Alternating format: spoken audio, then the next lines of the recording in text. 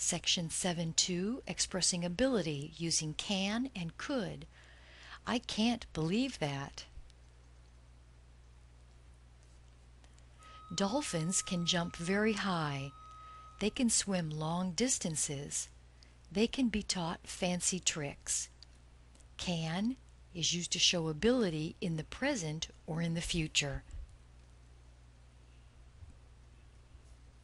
The three negative forms of can: can't, cannot as one word, or cannot as two separate words.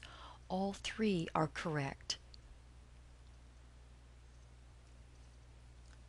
When we were in college, we could play chess for hours. Could is the past form of can. I couldn't play chess in graduate school. I had to study all the time. Couldn't or could not are the negative form of could.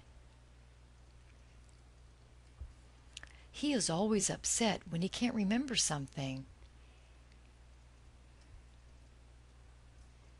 A dolphin can't run, but it can jump.